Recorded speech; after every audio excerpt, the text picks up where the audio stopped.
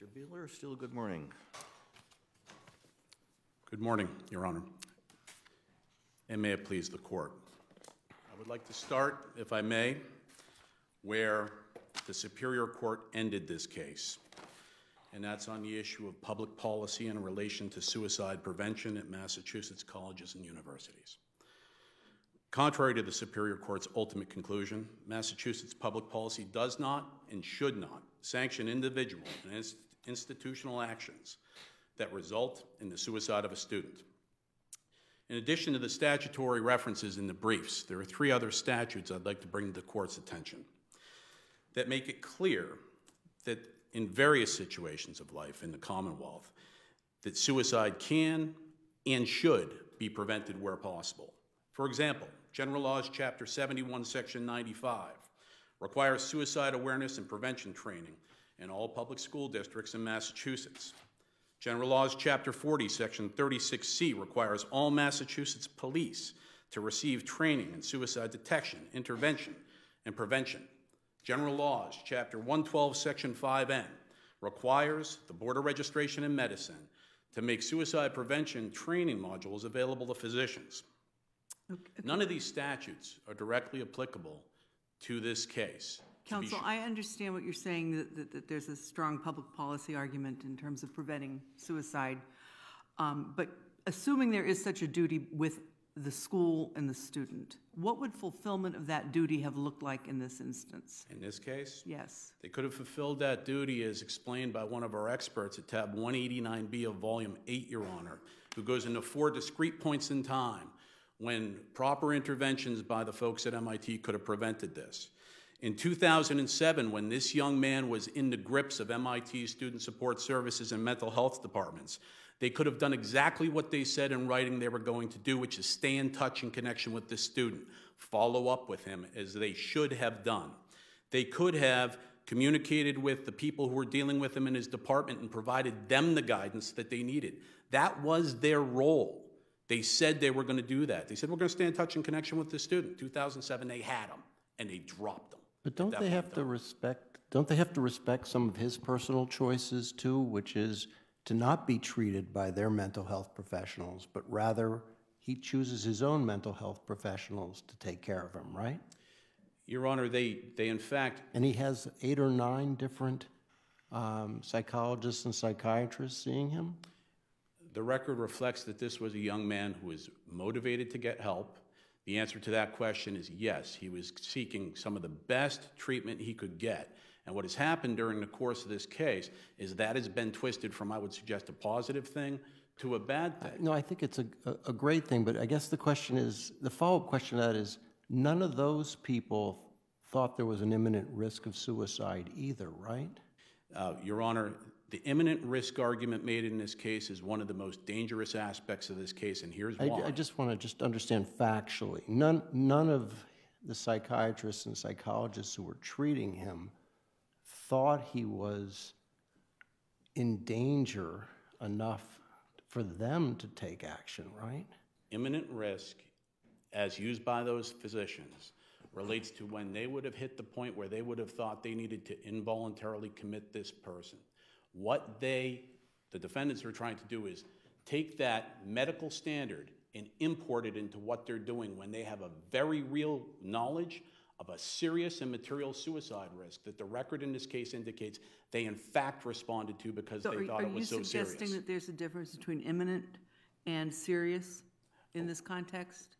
I am suggesting that there's a difference between the standard that would trigger an involuntary commitment by a medical professional and what should trigger a telephone call from a concerned department head down to the professionals who can actually properly address a student who's having these types of issues. That I would suggest is a very big difference. And I would suggest that importing that imminent risk standard into a duty of care is going to wipe out protections for really the large percentage of these students who are at risk.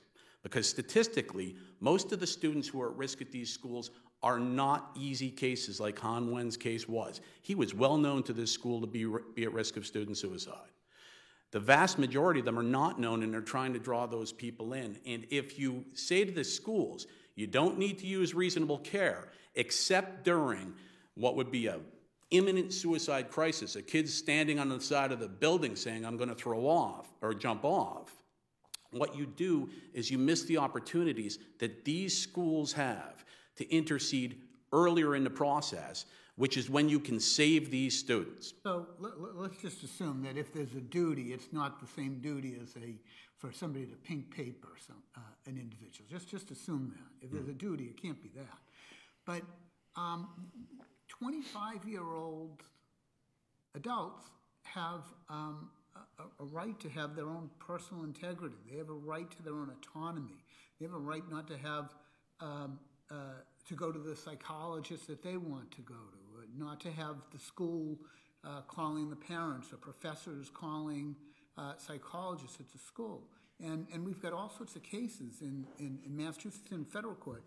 Judge Saylor had a case, I think, in 2011 dealing with actually a sexual assault at MIT involving an Emerson student, where these are adults.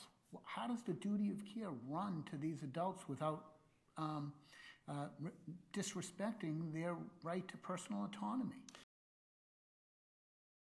To understand from the record in this case, Your Honor, that Han Wen signed a couple of forms like most students do when he went to the school. And it said, in the case of an emergency, contact his parents.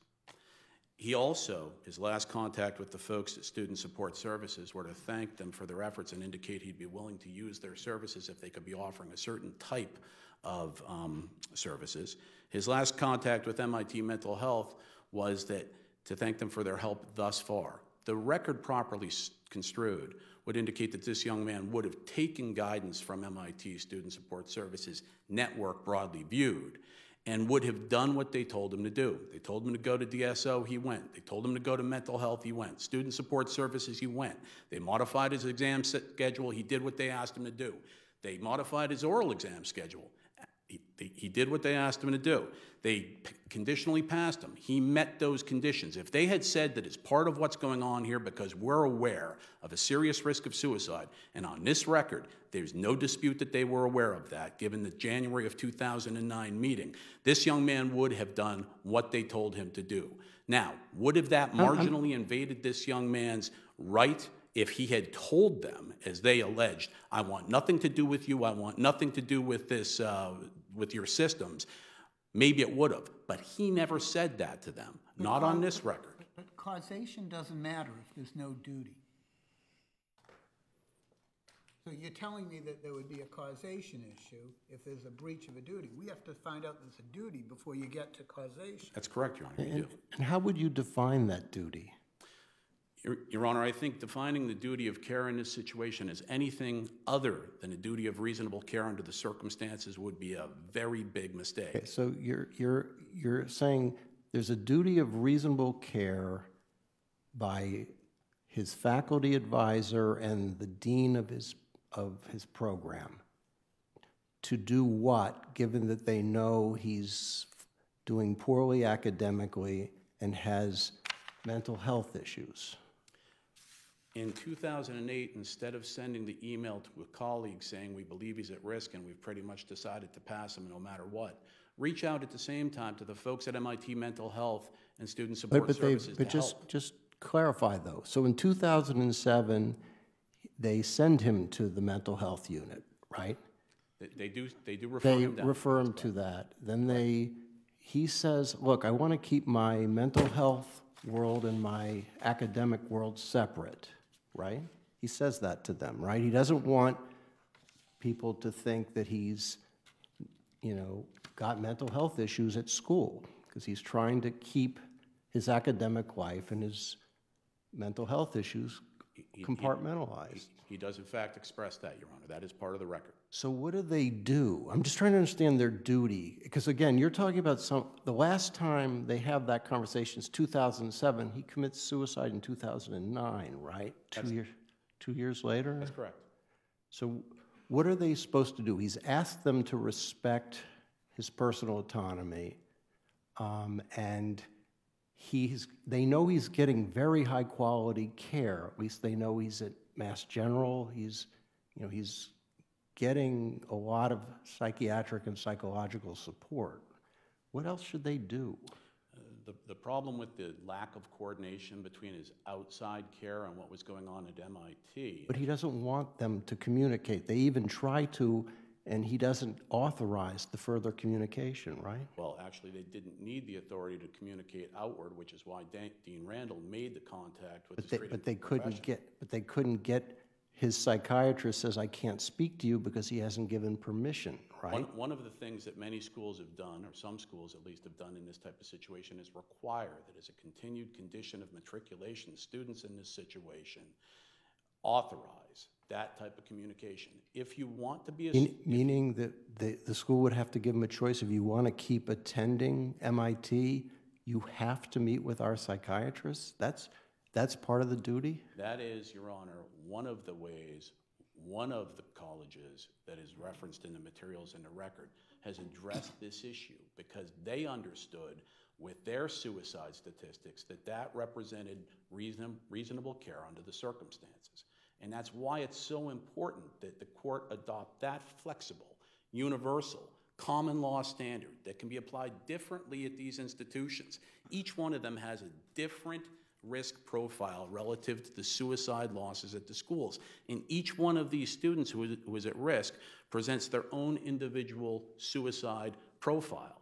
And the beauty of the reasonable care standard, which, by the way, applies everywhere else without any type of blips or problems, and which, by the way, the University amici said essentially they were doing anyway back in the amicus brief they filed in the Shin case, even though they admitted that here. That universal standard of reasonable care under the circumstances addresses the broader issues at these schools so they can catch the most kids and save them, because the statistics are if they do this, they will save them. And in connection with the individual who they know to be at risk like this young man, if that kid's at imminent risk and they have the time to do something, sure, they can be more aggressive. If he's less than that imminent risk, where he's standing on the edge saying, I'm going to jump, they can address that less serious risk reasonably as well, too. They didn't do that here. Instead, what they did was they allowed untrained PhDs in marketing to manage a known suicide risk. Well, they were managing his academic life. They weren't managing his mental health life because, again, he had his private psychiatrists and psychologists weighing in on that. I mean, they can't, I mean, you don't want that faculty advisor calling his psychiatrist, right? Your Honor, I wanted that faculty advisor calling MIT's own in-house people who were there to deal with these problems. And you're right that Which you want them to call S3, S cubed, or you want them to call what, who? Mental health at MIT is where the students develop a clinician-patient relationship. S cubed is where they actually are designed. They're designed so they can actually, under the exemptions to the privacy rules, you can actually have communication between mental health and S cubed, and then from S cubed, you can have communication to whoever you want about these risks. That's the system they have set up at MIT to deal with these issues. And all of these people we're talking about, his professors who are managing this risk when they shouldn't have been, are all part of that broader student support services network over there. And that's not me saying that. That's their mental health task force who defines their program that way. Phil Clay, the chancellor of the institute, testified that the obligation of any MIT employee when they became aware that a student was at risk of suicide was to contact mental health or S cubed. That didn't happen here, not just by the named defendants, but by all of the faculty members who were at that meeting in January. And I understand that the defendant's argument relative to, well, I'm going to skip that point. The public policy aspects of this case, I think, cannot be overstated. I think that the law, the statutes I just mentioned, indicate that there has been a profound sea change in thinking relative to suicide and suicidality. This is something that can be prevented. No longer in this society are suicide victims viewed as immoral. Is this viewed as unpreventable?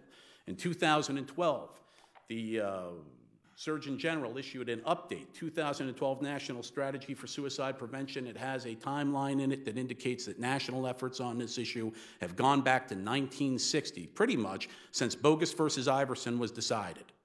And what they make clear is the thinking has changed. This is something preventable if it's handled appropriately. Schools like University of Illinois have fixed this problem. If a school, if a university has a duty to its adult students, who else would have a similar duty? Would an employer have a similar duty? Do parents, can parents be sued if they fail to exercise reasonable care to prevent a suicide?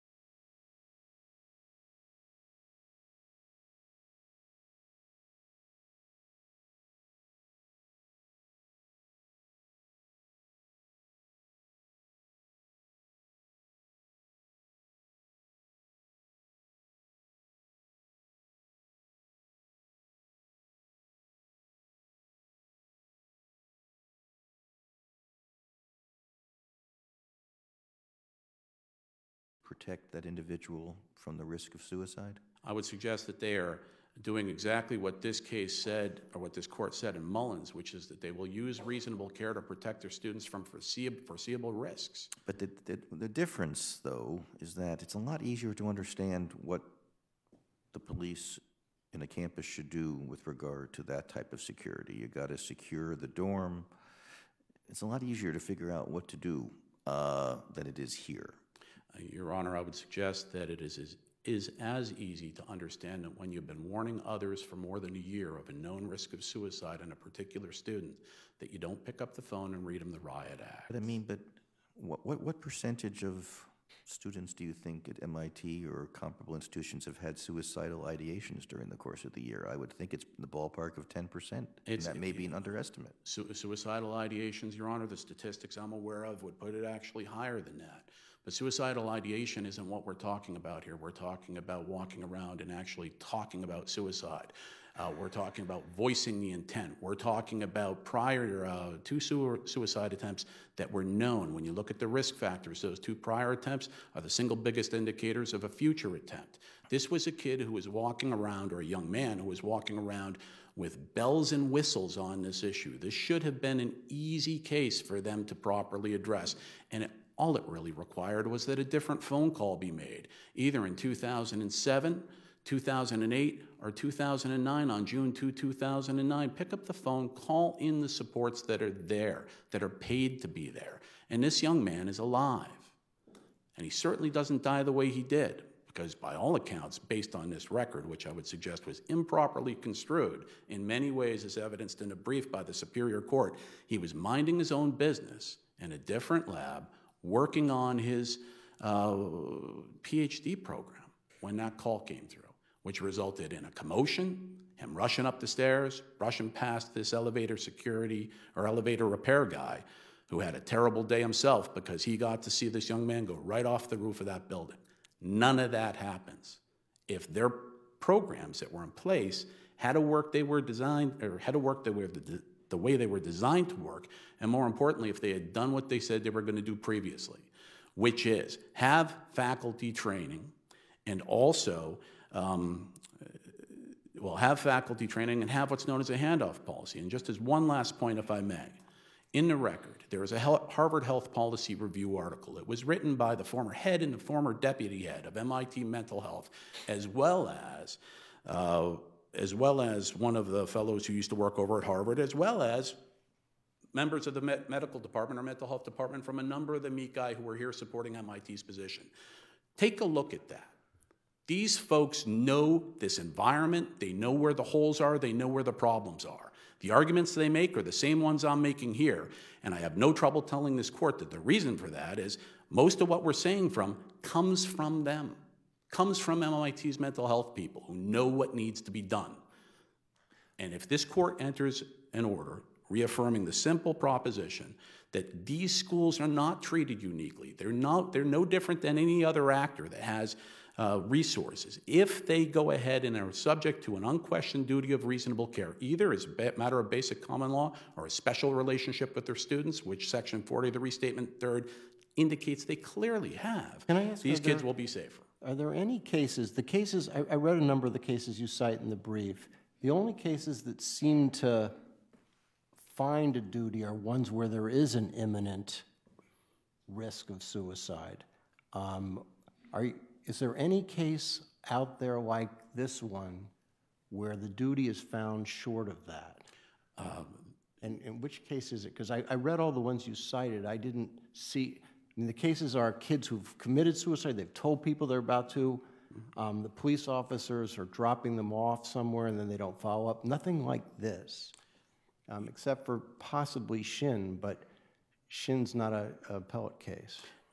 That's true, Your Honor, and I had the privilege of working closely with David DeLuca on Shin, who's here in the courtroom with us here today.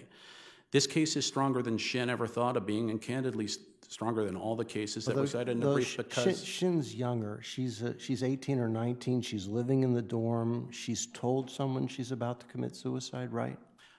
Yes, Your Honor. And here we don't have anything close in time, anything like that. And this gentleman's 25 and not living in a dorm, right? And not being treated by MIT's health people. It's different than Shin, isn't it? There are substantial differences between this case and Shin, but relative to the final act, the actual cause of the incident, there's never before been a case like this, Your Honor, where the evidence supports the finding, and certainly in a summary judgment standard supports the finding, that the final telephone call with Berger Wernerfeld actually caused this young young man's suicide. You have active misfeasance here that causes a death. It's stronger than those other cases. I'm just looking for the best case for duty for you. Which one should we look at? I think you can start and begin your analysis in this case with Mullins versus Pine Manor, and if you want to look at another one, look at Delaney.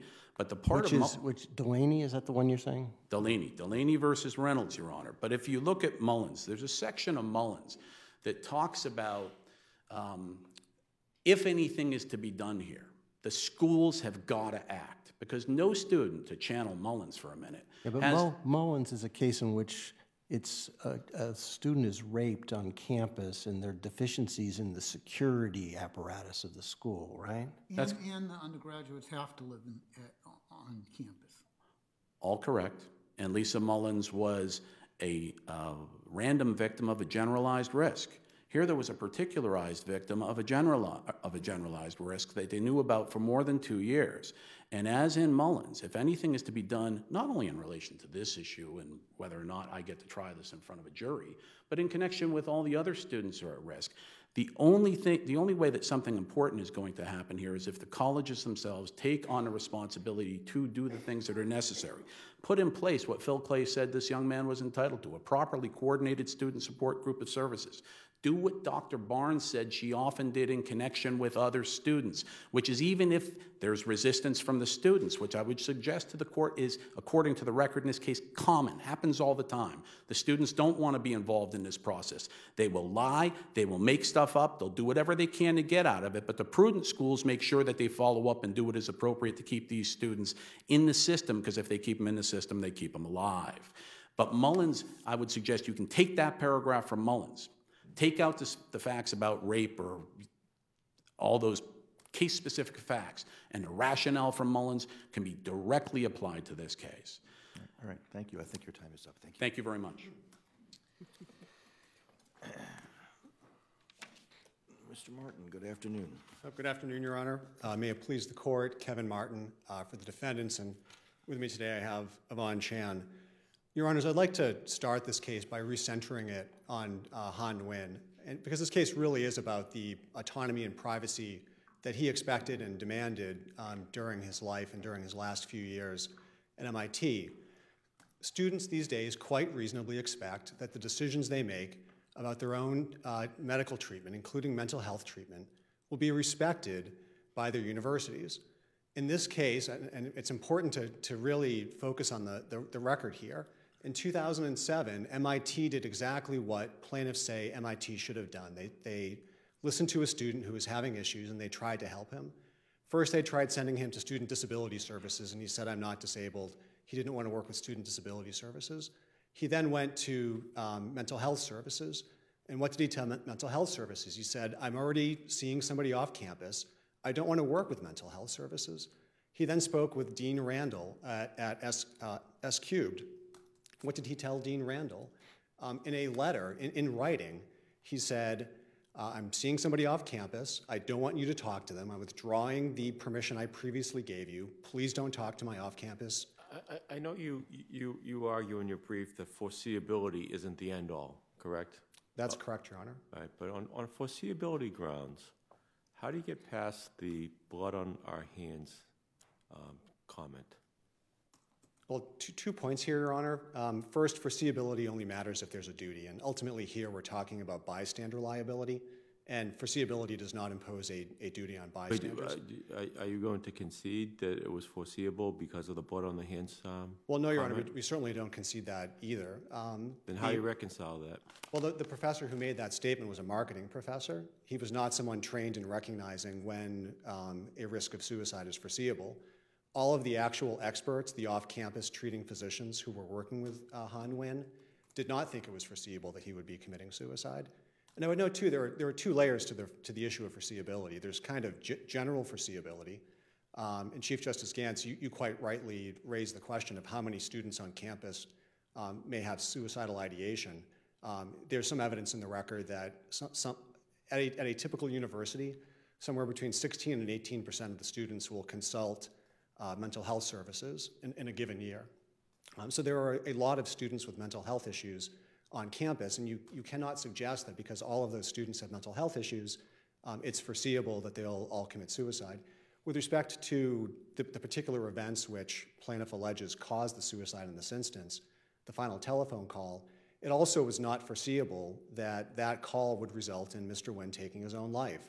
Certainly they'd had conversations with him before about his manner of interacting with people and also about his future in the academy. In fact, only a few months earlier, there was an email exchange in which Mr. Nguyen acknowledged that he was getting a message that maybe he wasn't cut out for a PhD program and he should simply stop with a master's. That did not result in any kind of acute mental health crisis. I want to correct the record, too. Before you leave Justice Gaziano's question, though, we've collapsed duty and foreseeability in Massachusetts sometimes, right? We don't, if it's foreseeable, we haven't spent a huge amount of time dividing duty from foreseeability. That's certainly correct, Your Honor, with respect to the consequences of one's own actions. However, again, with bystander liability, which is what we're talking about here, foreseeability does not give rise to any kind of duty to intervene. That assumes that we reject the Mullins argument. That would assume you reject the Mullins argument. The university is not a bystander if we accept the plaintiff's Mullins argument. That's correct, Your Honor. When you have a special duty as a result of your relationship, you do have some duty to intervene. However, the Mullins case is all about the dependence that the student had on the university for her physical security while on campus. And if you look more broadly at the types of special relationships that the law has recognized, they all, whether it's landlord-tenant or innkeeper-guest, they all really have to do with the fact that when you're on someone else's property, you're dependent upon them for your security against whether it's the criminal acts of third parties, natural disasters. Or a police officer pulls over a drunk driver. Or a police officer pulls over a drunk driver. There's a duty to third parties with whom that drunk driver may get into an accident, but there's not a duty to the drunk driver himself. And no court has recognized a special relationship duty to protect somebody from their own self-inflicted harm.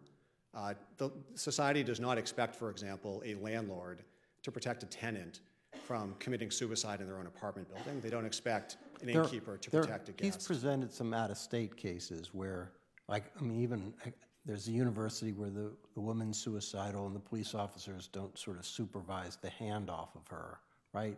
I can't remember if it's Wisconsin or somewhere. But there are some cases out there that have created a duty. Those are generally, Your Honor, cases involving somebody either in custody or recently released from custody. And this court in the Slavin case has recognized that custody is a special type of circumstance.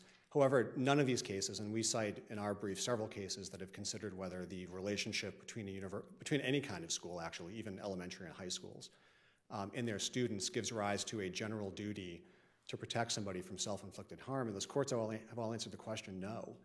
Unless you have something like a custody situation or unless you have actual medical professionals on campus treating the student, in which case there's a medical duty of care which applies. Right, but it's hard to fit this into Pine Manor or reconcile it with that Panagakis versus Walsh case with the adults giving another adult alcohol and getting him into a bar with a fake ID. But it seems to me what the appellants are actually saying is that the concern is so great here that we should pivot, infusing normative values into what the duty of care is in this situation, and pivot away from those cases, pivot away from the limits of Pine Manor.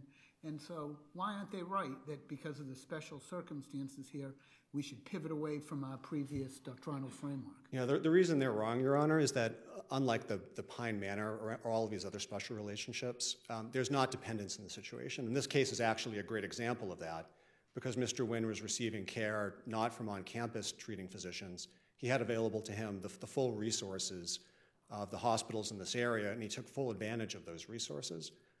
So again, unlike every other situation where you have that element of dependence, you don't have it here, nor do you have, to correct the record, a student, as my brother suggested, walking around campus broadcasting that he was about to commit suicide.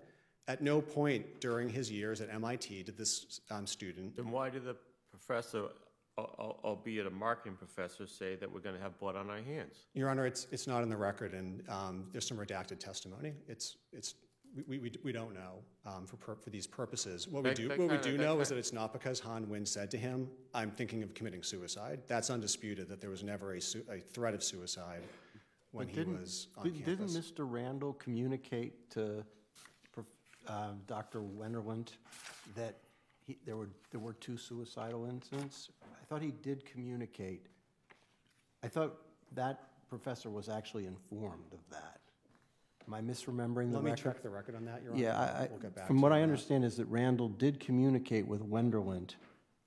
He may have known that there were two incidents, which Mr. Nguyen described as not very serious incidents, years in the past when he was at Stanford. Right. However, there was never a suicide threat made by Mr. Nguyen when he was on campus at MIT. And that's why for three years, every single record of a appointment that Mr. Nguyen had with his off-campus treating physicians states, no current plan to commit suicide. Nobody viewed this student as posing any kind of imminent risk. Is that where you would define the limit of the duty as knowledge of? I asked your brother what the duty is in your view. Is it? I mean, if you have a knowledge that someone is about to commit suicide in the dorm, I take it you have a duty to act there. Well, Your Honor, every court to have considered that, including courts applying the special relationship framework, has answered it no. That's the Jane case, for example. If the RA finds out that someone has strung up a rope and is walking away, they can just walk away and have no liability? You can't possibly argue that. Your Honor, every university has policies in place to protect its students. Right? They will do this whether a court recognizes a duty in tort or not. But the question... The question is whether there's tort liability here. The question, though, going to Justice Gaziano's point, is if there's no duty of care, no matter what the complaint says, no matter how horrendous the facts, the motion to dismiss will be granted. That's correct, Your Honor. So under your argument, there is no factual scenario, even Justice Gaziano's, that would provide any duty of care on the part of a university. There are two possible exceptions to that, Your Honor, and it depends upon how the court views the concepts of custody and a voluntarily assumed duty. So if, for example, a student is required to live in a dorm, right, and in a sense there's custody of the student, it could be that under circumstances where the person is isolated from others who may help them, then there is a duty, but that would be viewing things as a custody situation. That is not the case with a 25-year-old graduate student who's living off campus. Well, I mean, go back to the RA hypothetical, as stark as it may be. You're saying under that scenario, there'd be no liability, no duty of care. Those are the facts, essentially, of the Jane case, in which the Supreme Court of Iowa said there is not liability here for what happened, in which they actually saw the student with the moped to get exhaust fumes into the dorm room. They tried to help, but at the end of the day, the answer by the court was there was no duty here as a result of the special relationship, because this is self-inflicted harm, And unless the court is going to depart from bystander liability solely in the case of universities, then you would be opening the door, and I believe one of your honors... We should treat the RA like a bystander. The RA in that instance is a bystander unless there's some, again, unless you either conceptualize that as custody, which other courts have not done, or unless you view it as a voluntarily assumed duty. But the problem, of course, with a voluntarily assumed duty is you need to either show an increase in risk as a result of what was done, that things would have been better if the RA had done nothing. So that's not what we're talking about. But the Jane case... Or if you show dependence. Jane case applies that voluntarily assumed duty issue, but that other courts have defined the duty differently. So you're really suggesting that there's no, even in the context where there's all kinds of discussions about how great the mental health facilities are here and the coordination of care, and the fact that at least with MIT we've got a history of problems that they're actively addressing, they still wouldn't have a duty if they knew that some kid had just, the roommate calls up the RA and says, this kid is saying he's about to commit suicide. They wouldn't have a duty to come in and prevent that? If you know somebody is on the verge of committing suicide, you can have, I believe someone called it the pink sheet, right? You can voluntarily put somebody in custody, or involuntarily put somebody in custody. But that's certainly not the facts of I understand. This case. We're trying to define whether there is a duty and the scope of that duty. And right. Your brother's saying that imminent risk of suicide is not enough, and you're saying imminent risk of suicide it's tricky, right? He wants to go further, and you want to say there's no duty. And I'm just trying to figure out whether there's there is a duty somewhere out there. For purposes of the hypothetical, Your Honor, it's not clear whether that student has already told the university, I'm receiving help off campus and I don't want to talk about my mental health issues with you. Mm-hmm. If you make it like the facts of this case, where somebody has affirmatively said, I am not relying upon you, and in fact, in writing said, please don't talk to me about my mental health, then I think there's certainly no duty, because that goes back to the expectations that students have in their privacy and autonomy rights. If that student has not previously said, I do not want to talk to you about mental health, and so there's an opening there, then perhaps there's a responsibility on the university and the university staff to at least try in that first instance where the person is imminently about to commit suicide to intervene. However, if all you have is what you have in this case, which is a student saying, I have test-taking anxiety, I have insomnia, there's never a threat during 3 years of suicide, you have experts actually working with a student, none of whom think the student poses a real suicide risk, then a university should not begin treating the student against their will as if they pose a constant suicide threat. And if you look at the expert report that my brother referenced, which talks about the 4 intervention points, all of those intervention points are points at which Mr. Nguyen told the university, I do not want to be treated by you as a mental health patient. I want to be treated like any other student. One of the ideas they had was that before delivering the message to Mr. Nguyen that his email was inappropriate, they had to get somebody from MIT Mental Health to go there and sit there with them while they delivered to Mr. Nguyen what was fundamentally a work-related and academic message. That was exactly what Mr. Nguyen himself did not want. And the problem we have with this case, and the way that plaintiffs are approaching this case, is that Mr. Nguyen's estate is effectively asking for a duty to be imposed, which is contrary to what Mr. Nguyen himself, when he was alive, told the university he wanted, which was just to be treated like everybody else and not to have all of his academic problems treated as mental health issues. I just want to make sure I understand. Is it your position that you prevail only if there is no duty of care, period? Or are you saying, arguably, there could be a duty of care, but the duty of care on these facts was not triggered? We went on either formulation, Your Honor. So we would concede, and I think we do in our brief, that there are some circumstances under which a university does owe a duty of care to its students. So, for example, if they take them into custody, or if they're offering actual mental health care treatment to a student who asks for it and does not turn it away. So there are duties, but none of them apply to the facts of this case. Okay, thank you. Thank you, Your Honor.